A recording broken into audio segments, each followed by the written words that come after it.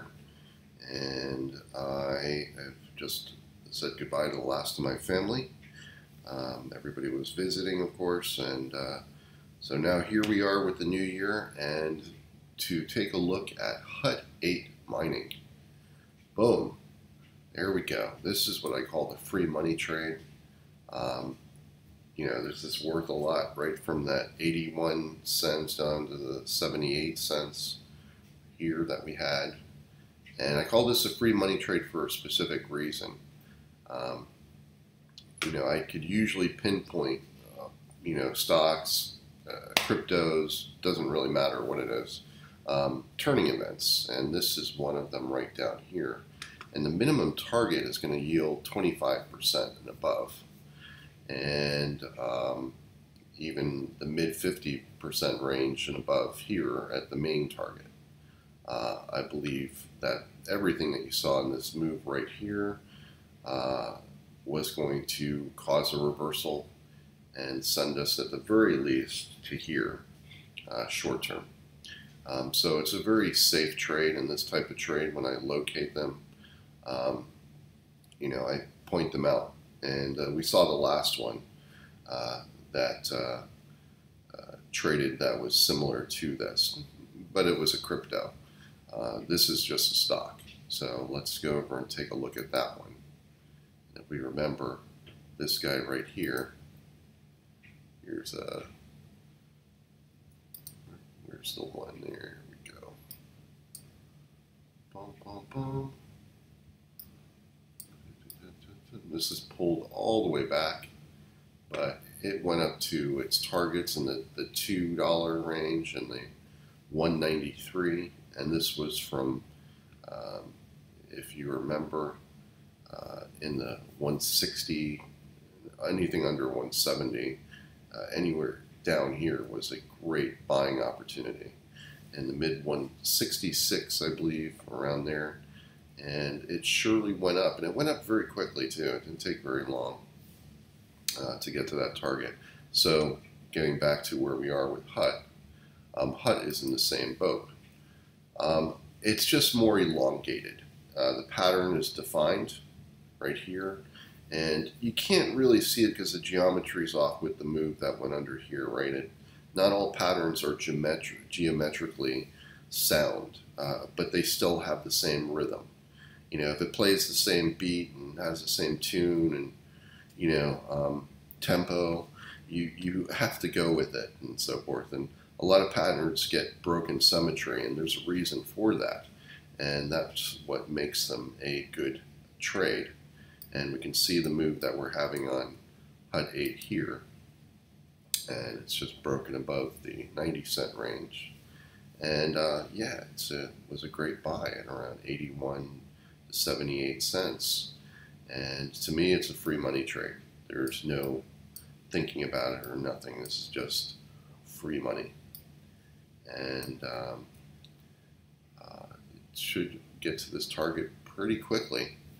But that's up to it. That's not up to me. That's up to the market. We'll see what happens with it, but that's what I'm looking for. Other than that, there's not really much going on. Let's take a look at Bitcoin. Bitcoin's bounced back a little bit. It's so oversold that it's not odd for it to even be doing this. If we take a look at it, we can see I still believe we'll get down movement in the future, but we're probably going to have to wait for some news or something to come into effect, because I've got a 20% hedge from the 18K, and I've been very active in trading this. I had a 50% hedge down here, which I bought back here, then I bought more and then sold it up here at 18K, then bought it again at 15,800. So 15,800 is my key point. And my secondary point, if we trade to here a third time, is going to be that 14,052. Or 56, I think it is. But anyway, in the $14,050 range would be the next target down. And that's if we trade back to here, which is likely that we will. Doesn't mean we won't get to 18K and maybe even higher, but at some point we should pull back and get to that 15,800 and that 14,050 at the very least. This is a major pivot point down here. This is these are in between points. Your next real bigger point is up here at that 21K range. And that's where we are right now. We're just meandering in the middle, bouncing around with Bitcoin. Now with Ethereum, kind of the same thing. Ethereum is a little bit more positive in the sense of its range. It's not congested in the low $1,200 range. My God, my brain's done. The 1,200 range. It is broken above here, so that's positive for the overall market. And its resistance resides right around that 1340-50 area, and then its support goes all the way back down to the 1K in this area down here. So we'll see what happens with it. I don't expect much. XRP, volume-wise, is starting to look interesting. I think there's some information or something that we're not being told, because I'm seeing on different exchanges it's getting some interest and so forth. So we'll see if there's news coming out on it. So that should be interesting. Solana's made a bounce back. It had this, but I'm not touching the altcoins again. Remember what I said. I basically didn't make that much from them. I made a little bit because of the fact that I had some big gains on certain ones, but I had losses on others. So I just said, the heck with it. It's too much to follow a lot of these coins, because they've been under attack, and there's so much contagion from the Sam Bankman-Fried and FTX that it's an ugly show right now, and I don't really want to get involved in trading them. But I will note technical opportunities if I see certain patterns arise and whatnot. I'll talk about them and see what happens. Just basically watch them, just like I did with this one over here. But this is strictly a trade. This one right here, which is the one that's akin to our current HUD-8. This was our trade that we had over here, which was a great buy in the mid 160 range, and then it ran all the way up to the 193 and 211 marks over here, which were good exit points, and it yielded a very nice return in a very short period of time. If you can make 20 to 50% returns in a matter of days, and you find trades like that, you're going to do okay. You only need a few of those a year. So to find trades like this, that's what I'm really focused on right now. And this was a great trade, and it was one that I gave you before it happened. There's plenty of time. As you can have seen, I talked about this when it was probably around here, I believe, in that area. So how long did we wait for that to go? We didn't wait very long. It was only a matter of a few days, like 3 or 4 days, I believe, and then whoosh, we went all the way up here. I think it was the 18th or 17th I spoke about this and said it was free money. And indeed it was. It was definitely free money. It did that. And if we go right back to our HUD-8, this is also, again, free money. Here's what I do. And when I see a stock, I really go, I let people I know. And they will take the ride with me. And Blue Horseshoe says he likes something. There's a reason for it. But anyway, it was a good trade, and you can see it's making its way. And there's no volume for these guys to cover on, and that's why I put in the little short panic, thing in there. And it's very easy to see. I'm going to be scanning around the markets I will have a bunch of videos out this week now that I have time. I don't have any distractions, no family or holiday stuff to deal with. So we'll do some educational stuff, and I'll produce probably more videos than normal simply because I have the time now. And I'll probably have more trades than normal as well, because I'm going to be really focused on seeing what I can find out there to make some bank in the marketplace. This, my favorite trade for the new year, so we'll see how it turns out. And if you remember helium, helium happened very quickly, so how many days are we on this one? I talked about this on what, last year on the 28th, or I believe it was, or 27th, something like that. When did I start talking? I think this one right here.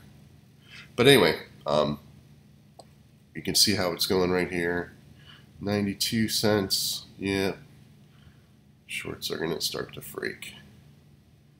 And I was asked the question, where would you, how do you, sell and so forth?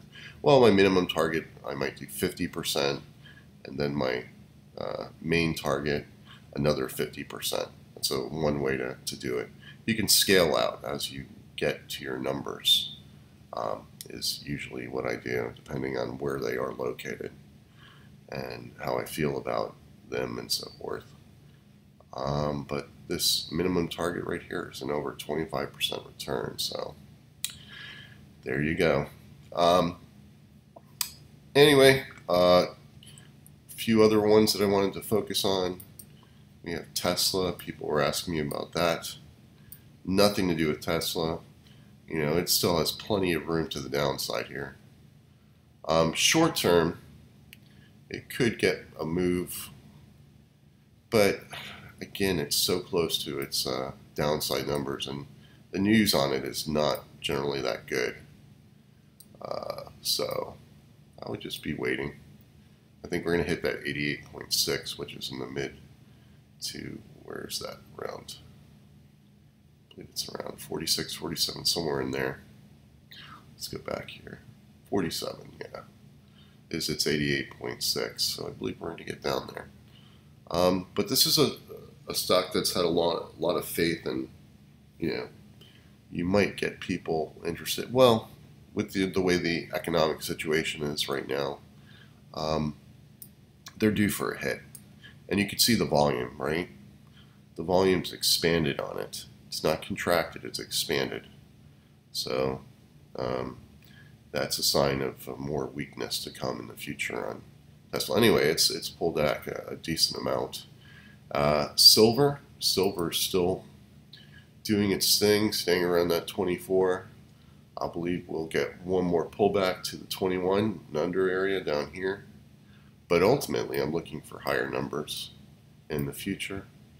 If you're not interested in the short term, then, numbers that go all the way back to 36 and even higher, all the way up to the $50 range, are to come in the future. That's the key word, in the future. But silver's always treated us well, and it has a great history and a lot of manipulation, luckily, thanks to people like J.P. Morgan. They can't do very much. They're banks, and they're easy to follow, and you make money off the elements just because they knock everything down. So that's what I would be looking for in the future. That's what I'm looking at. And other than that, let's see, another one I saw that was acting really nice was Cardano. Has gotten a lot of more interest here. This is helping prop up the market if it's able to break this zone. But this is resistance right here. So let's draw that right there. This area right here, let's make it a box. Let's make it a box right here. It's kind of its resistance zone. So I wouldn't expect too much from this. But if we get a breakout above here, we can get numbers that go all the way up to this 29 cent range pretty quickly. This is not out of the realm of possibility, but short term here is where your resistance would lie, because it's so narrow compared to for this over here. We'll see. We'll see what happens with it. But if we're able to take this out, we can get momentum. It goes all the way up to 29 cents. And you might think that's a lot, but it's really not on a percentage basis, because this has been very oversold. And this is one of the top coins, just like Litecoin over here, which has made a nice comeback as well. It's actually ahead of its curve. People start saying to themselves, I want to go back into the coins that aren't altcoins, but are more of the old school stable coins, and it's not a bad idea in actuality. And I see a lot more of that occurring. People want the stable, Bitcoin, Ethereum, XRP, Litecoin. These are the top ones. So anyway, I'm going to hit the road, and I will update you. The next one's going to be on the exchanges, and I'll come up with a few videos. Got plenty of time now. Other than that, we'll be watching HUT. It keeps moving slowly but surely to the upside. It can't find any sellers here, so it's just ticking upwards here. Kind of anemic volume, but that's not to be unexpected because of the fact that who's going to sell at these prices down here? And it's going to be very small amounts, So your volume over here, oh, there we go, 93.50. See, there's no sellers, so they have nothing they can do. They have to up their numbers to get any volume at all. And geez, I could be on this all day just watching it move, showing you real time how it goes. But anyway, video's done. I will update you the next one on the exchanges that I think are the best to hold crypto and to trade in, and we'll go from there. Other than that, have a great week, and I will talk to you guys again soon.